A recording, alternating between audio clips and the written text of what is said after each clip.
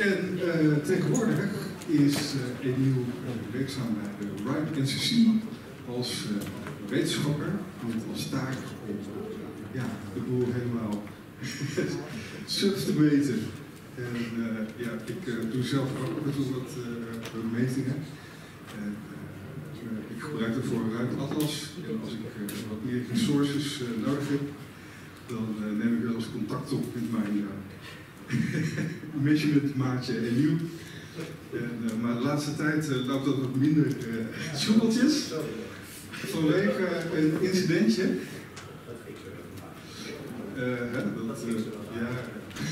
Is goed. Maar Emile heeft het dus de afgelopen weken heel druk gehad met het analyseren van de consequentie van de inval in Oekraïne. En ik ben heel benieuwd wat je allemaal hebt gevonden. Dus, de floor is yours. Ja, dankjewel. Ik wil mijn presentatie graag in het Engels doen, omdat ik droom hierover in het Engels. Ik ga heel erg stotteren als ik het allemaal naar het Nederlands moet vertalen. Dus, maar ik zal mijn intro in het Nederlands doen. Dus ik ben Emile, ook Brabants. Dus mijn Nederlands is met een Brabants accent en mijn Engels is met een Nederlands accent.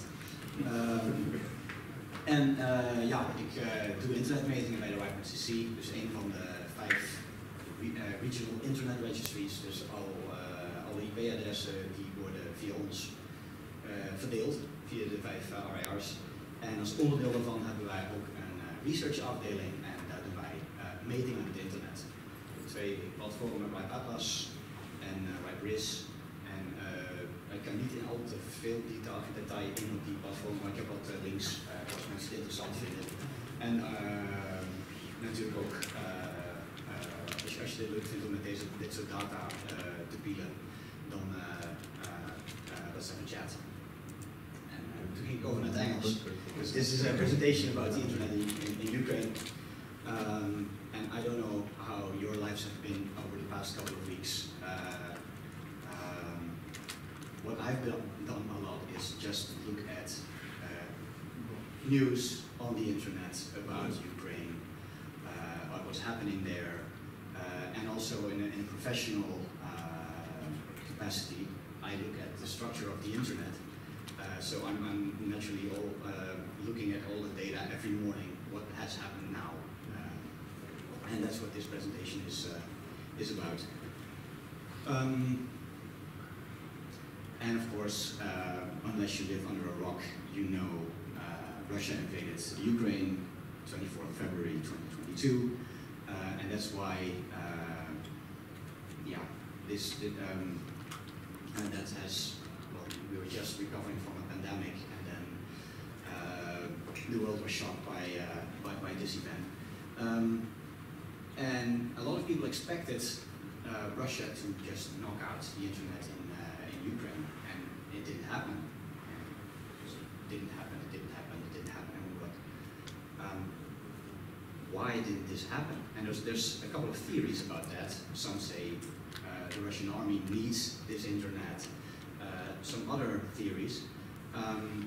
When I started looking at the internet there's a couple of really interesting things that I'd like to share about why this internet might be more resilient than you think.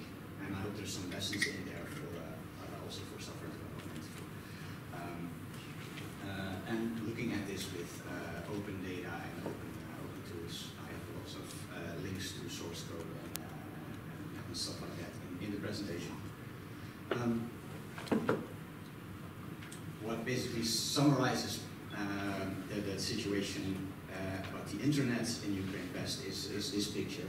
There's a couple of these types of pictures of a network engineer splicing fiber amidst of a war zone. And horrible conditions, but this is like maybe the most important aspect is the non-technical aspect is the Ukrainian people really want this stuff to work. So, and that they go above and beyond to actually make it work. I said lots of links. I will share the presentation afterwards. I guess you can put it up on the website so people can look at this. So the elements of resiliency that we found specifically for the Ukrainian internet is, of course, I told you about the humans, the delegation, courage, perseverance.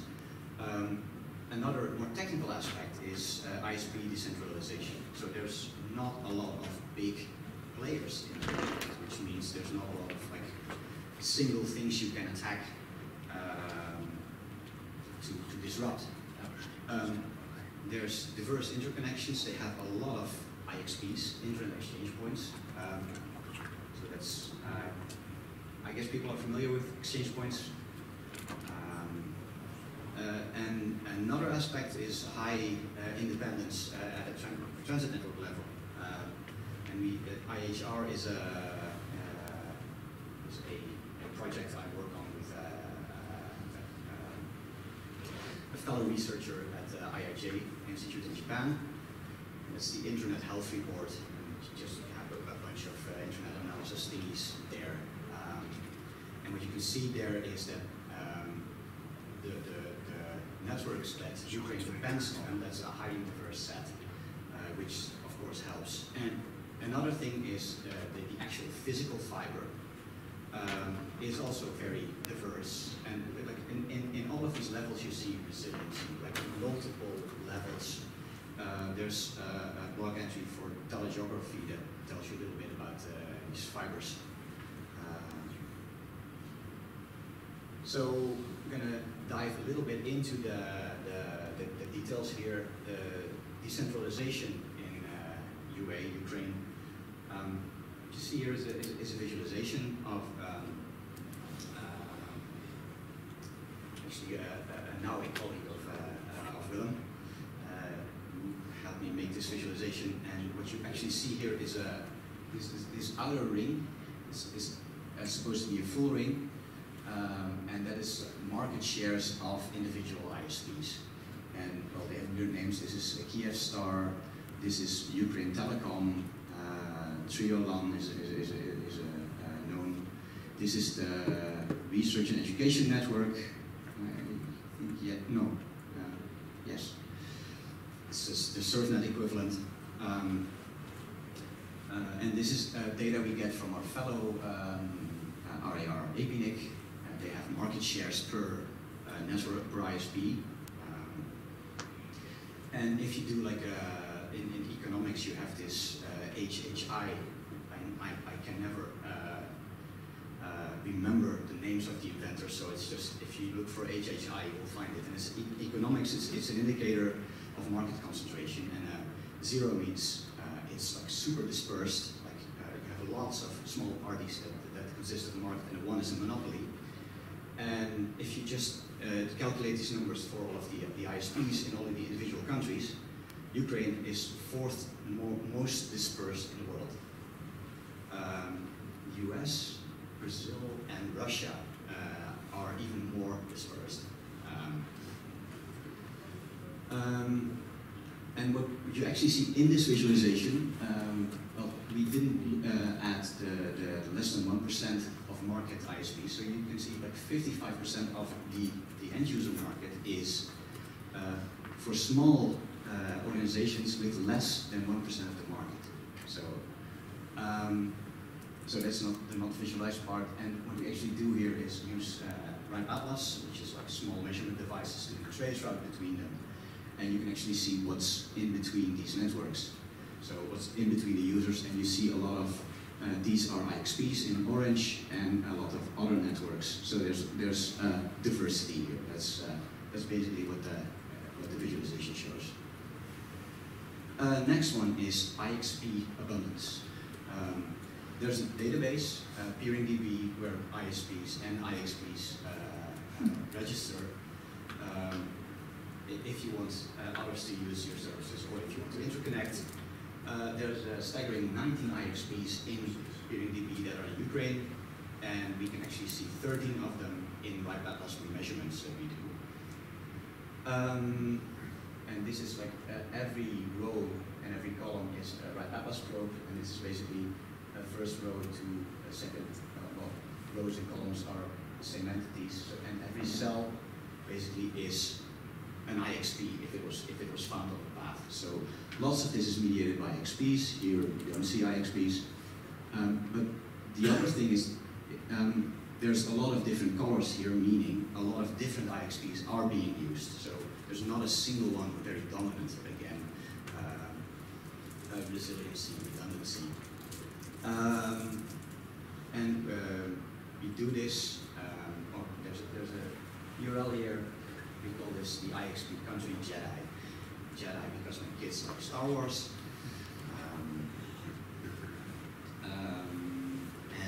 And that's an open source software.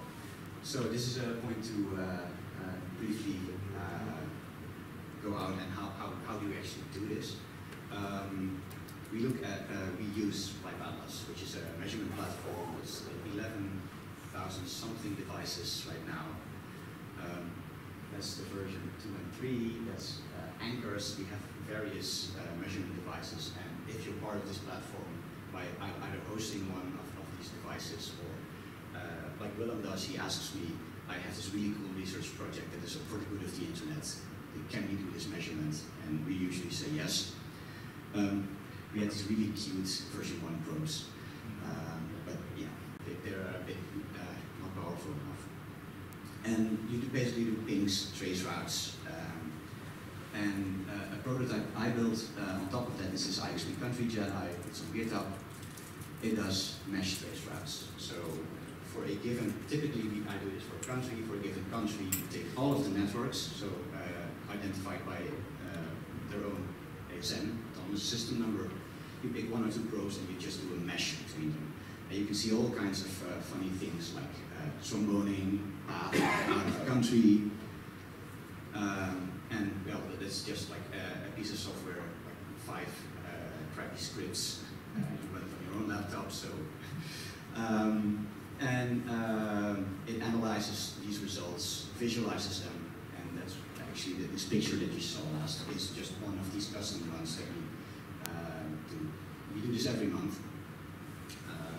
These runs. So if you go to the latest, you'll actually see the one that I showed here was from March. Now there will be a May version, but it pretty much looks the same. I looked this morning. So another cool thing that you can do with this RIPE Atlas is these are devices that they make connections to our control infrastructure. We send them, hey, you should do a trace route to IP address X or a ping to this, and you get results back from them. So we have like we should call it like the controllers, the measurement infrastructure reports back there, and we also keep track of when these probes connect or disconnect. So with that, you can actually create a very dumb, is this part of the internet online or not type of detector. So when we heard, for instance, for this one ISP, Sviolan, this AS number, 2% of the market, they were hacked on 24th of February. So it's not that the Russians didn't try, they actually hacked this network, which was described on the website of Sviolan. And you can actually see we had 11 probes in Sviolan, and then all of a sudden we had at this point 3. So so this is the aggregate of all the probes that are online, and this is the individual timelines for the probes, and you can actually see here there's a really straight line. This also has the AS numbers and probe ID, so you can actually get more information about locations and all kinds of stuff like that. What's the difference between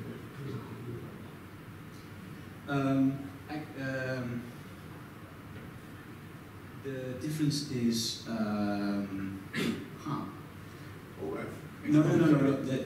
I see a slight bug because it's supposed to color by ASN, and sometimes you have like the ASN for IPv4 and IPv6 can be different, and actually for this one, no, because this one is V6, and these ones are the V4.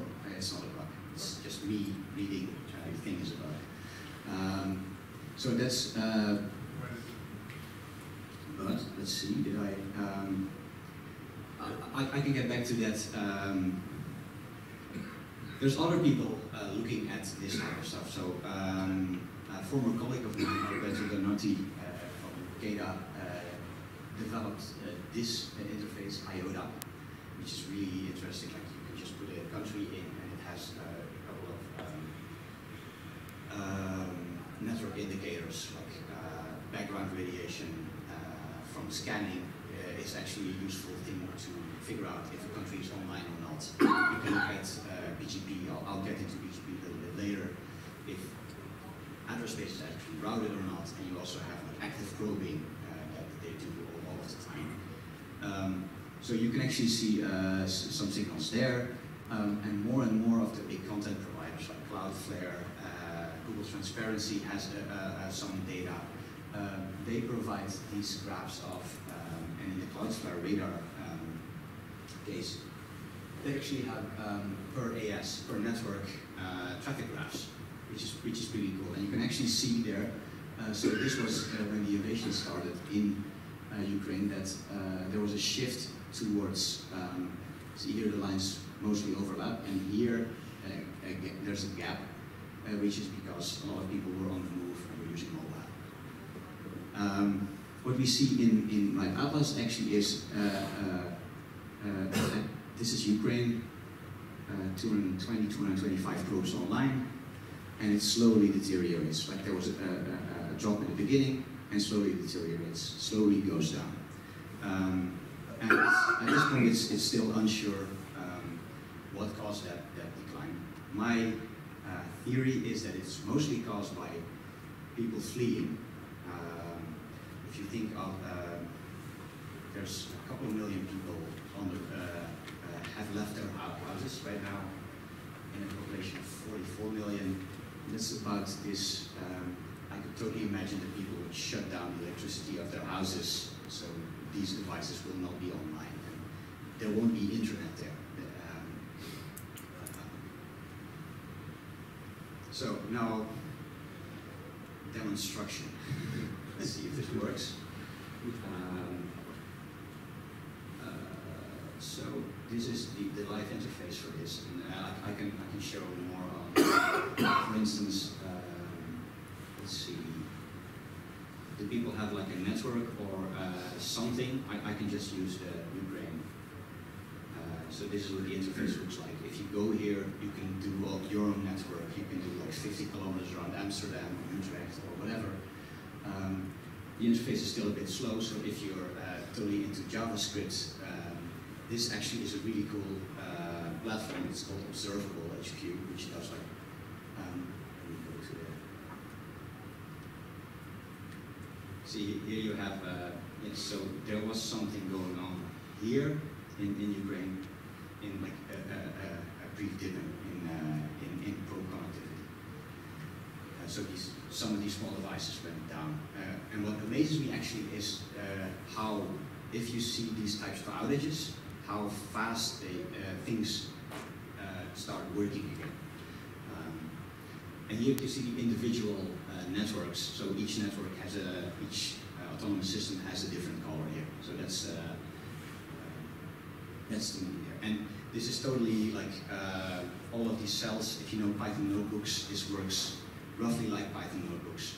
You basically have a data set somewhere that you create and munch a little bit, and you can create these types of interactive visualizations. Really cool platform.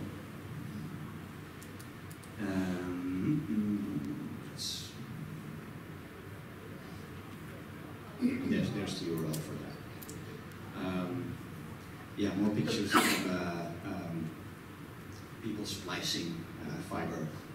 And this is like an official Ukrainian government account, and showing that basically competitors actually help each other in just to keep this internet going. And that's also something like in some of the hurricanes that got into the US. Even in the US, the competitors start to help each other in dire times. This is a question I was asked a lot about, and I don't know the definite answer. What's the effect of Starlink? Because but I know there's a lot of buzz around what's been happening there. My best guess, but if there are people here that are versed in satellite networks or Starlink is specific, I would love to talk to you, because my best guess is because this has limited bandwidth available and there's a limited amount of terminals being distributed, it won't come close to even being able to replace fiber capacity. But I've also seen the documentation for disaster emergency situations where, for instance, Mariupol, that's where the internet just broke down because no power, no internet, no fibers, no internet.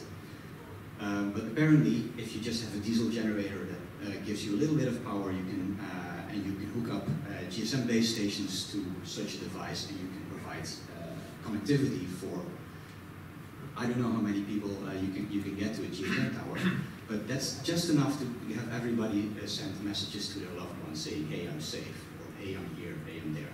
Same in Bucha. They had 2 GSM base stations left. After the Russians left the city, these were connected also via Starlink. So these are like really valuable cases. And actually this morning I read a thread about how it's super useful for military targeting, but that's also totally not my area of expertise. And they're very resistant to all kinds of electronic warfare, interference of satellite signals. Here's another, what I think is, this goes back a little bit, well, it starts last weekend.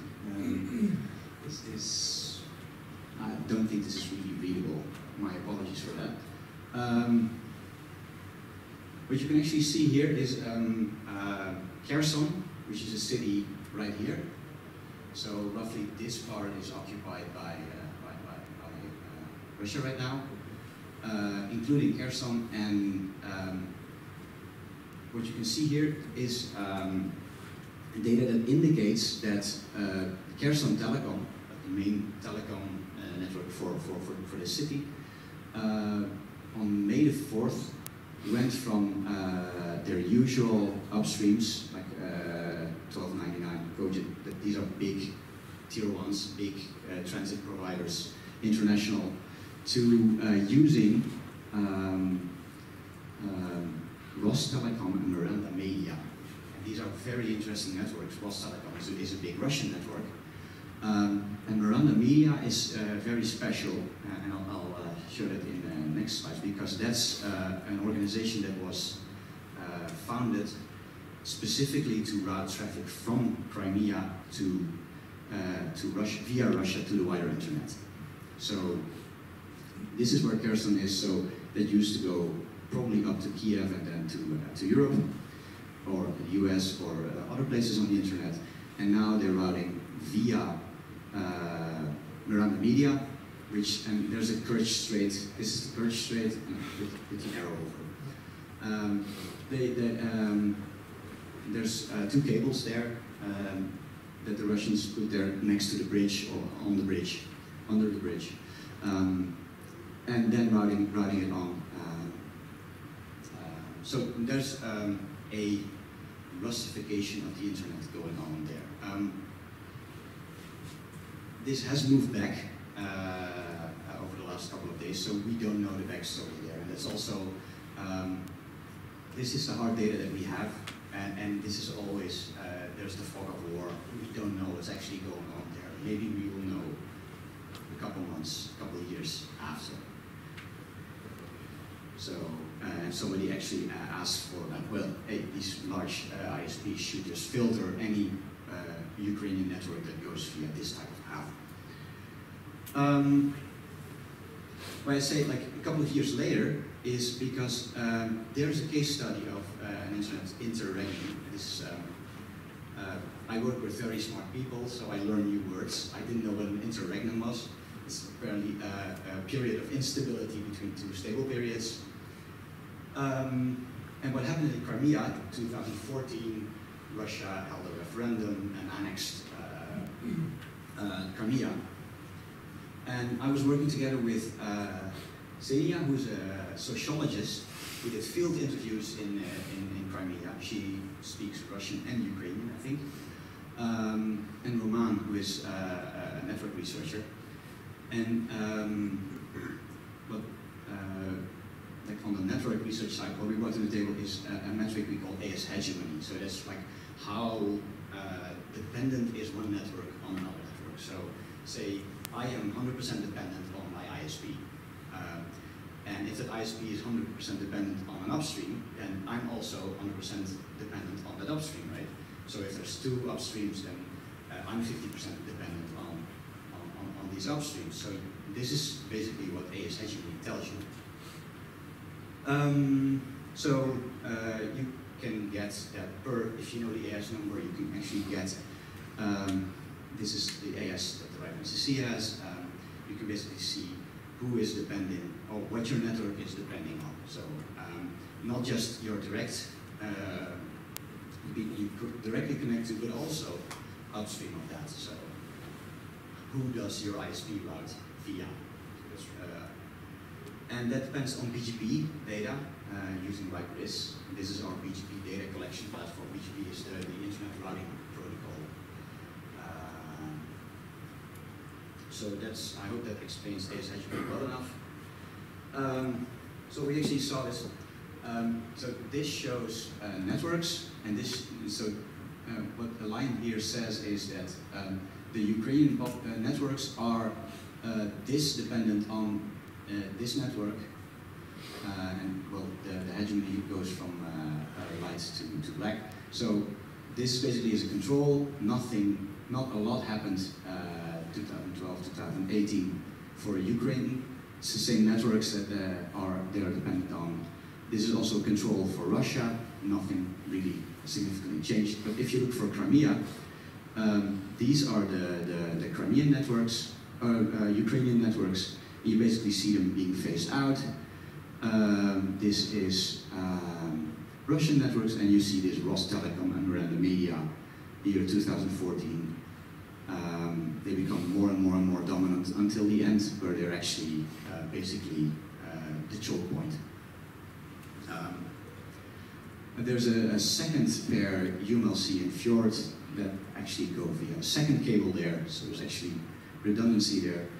And this, the dependence on US networks decreases. You can actually see, and the interesting thing here is 2014 is when the change happened, and this took years to actually change there. What's also interesting from the fieldwork is that while there was lots of political pressure from both sides on Ukrainian and Russian network operators, these people actually work together.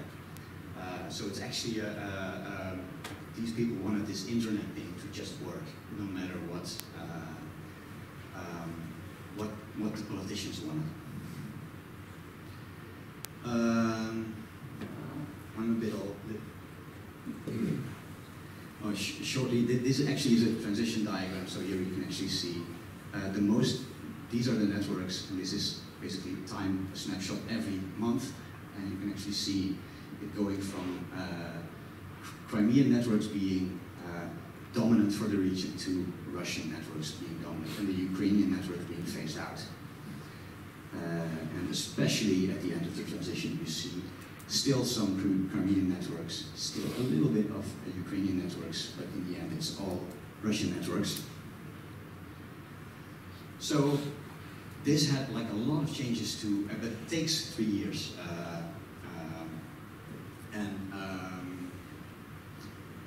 Well, the other interesting thing is it's a topological choke point, reflecting, in the end, it reflects the geopolitics in the region, but now also, with new occupied territory, this type of effect might also start to happen, and well, we saw first signs of this already. Yes? Why do you think it took so long? Because if there's an outage. Yeah. One of these, all the traffic goes to the other anyway, so you would assume that just disconnecting a cable to the old networks. I think it was like maybe active, well, there could be active resistance to changing, like this works, and this is the, if you just look at it geographically, probably going via Kiev to Europe is shorter, less latency, maybe more bandwidth available, less likely to, there's all kinds of things, if you have to route around Ukraine, it's more latency, more chances of things be happening. On one you get like, state censorship might be, let's put it neutrally, there might be state censorship in one side and maybe also the other side, but it's basically which is pick your poison. That's the other thing. This is the last thing I wanted to talk about. The organization I work for was asked to revoke all internet number resources for Russian numbers by the Ukrainian Department of Communication, I think. Well, this caused a bit of a stir, of course. And we had a statement back that, this is basically not how the internet works, because this is not our mandate to do this. Individual networks can, of course, filter whatever they want. They already do that in all kinds of shapes and fashions. For instance, RPKI, which Willem is going to talk about. And also Dutch, it's not according to Dutch law. It's not the mandate. But there is leniency towards members who cannot pay. And there's a URL for the actual statement. What I find more interesting is some big networks, some tier ones, the big transit networks, made some statements about sanctioning Russian networks.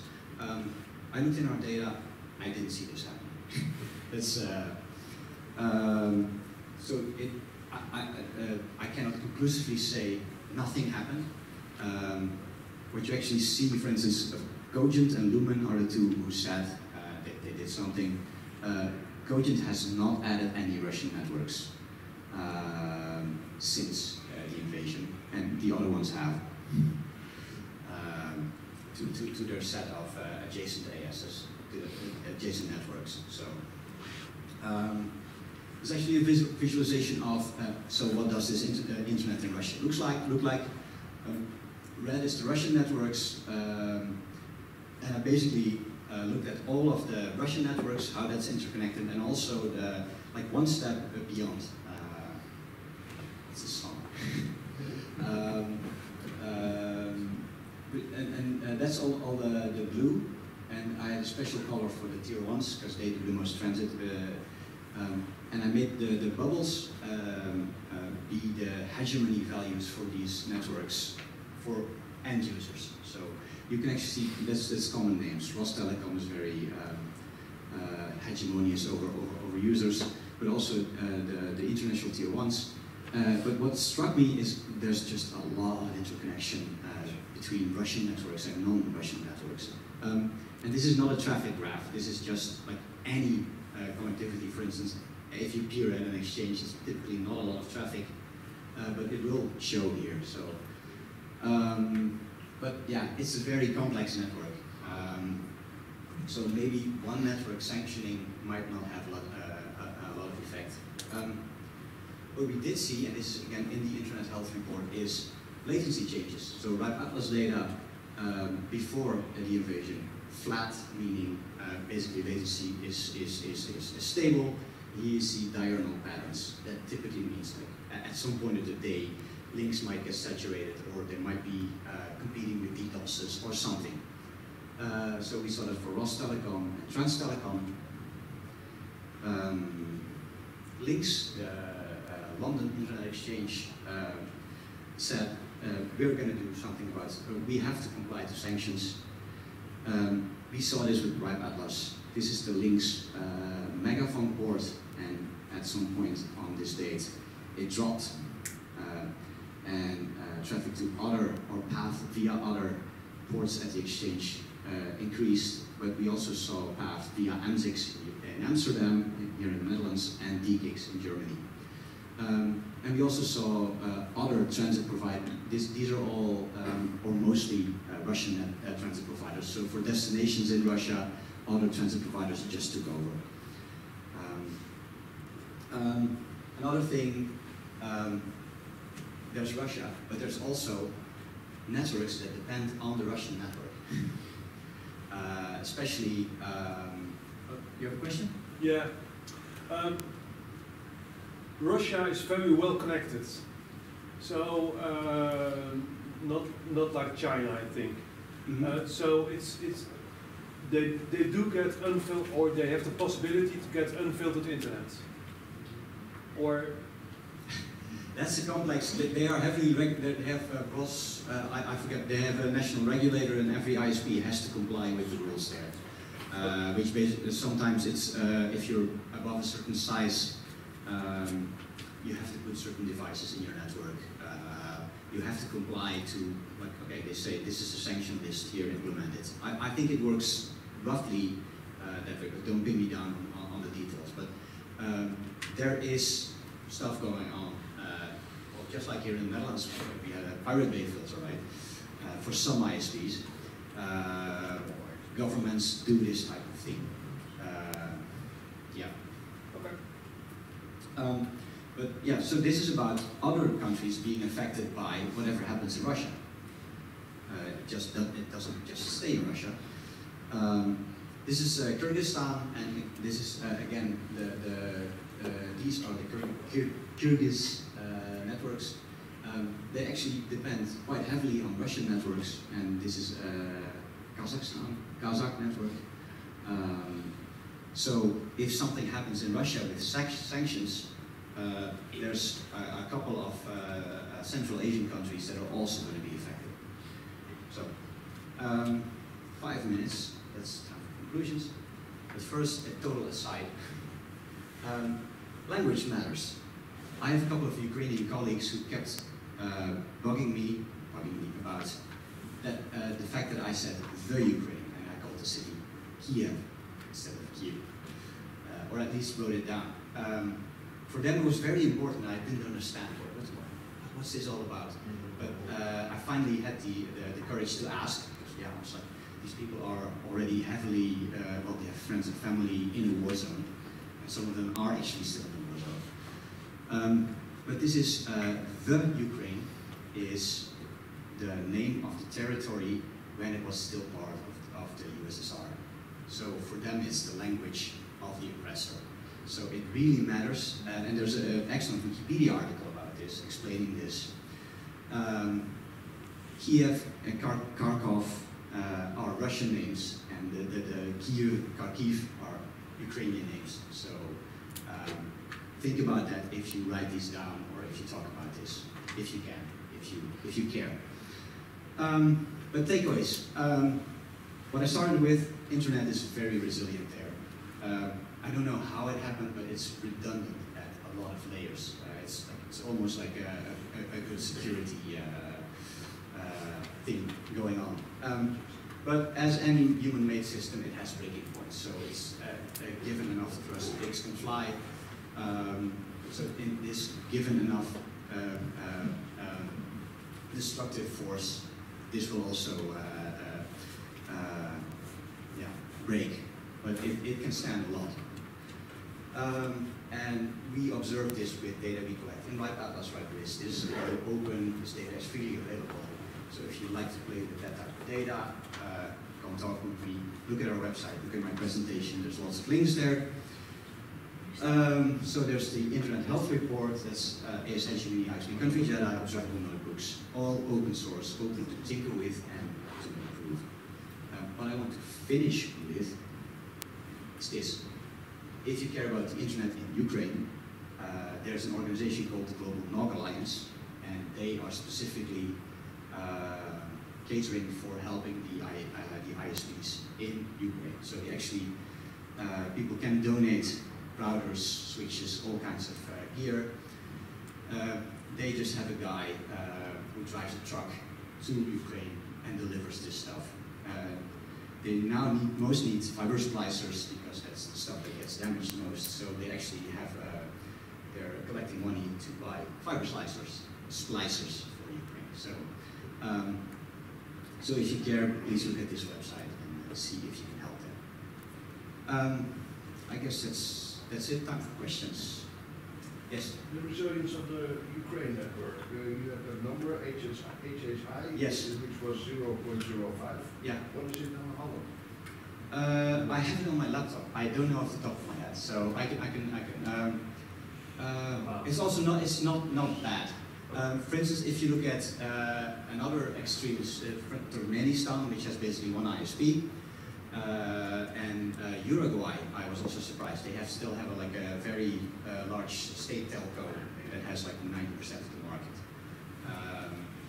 But I have the data it's on GitHub actually, the data.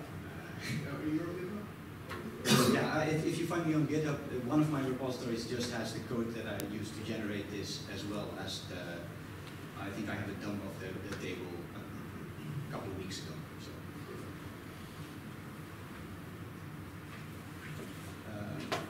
Yes. As I understand that the attack in 2014 by Russia on Ukraine, they were forced to change their army setup from that moment on. It was a wake-up call, as I understand.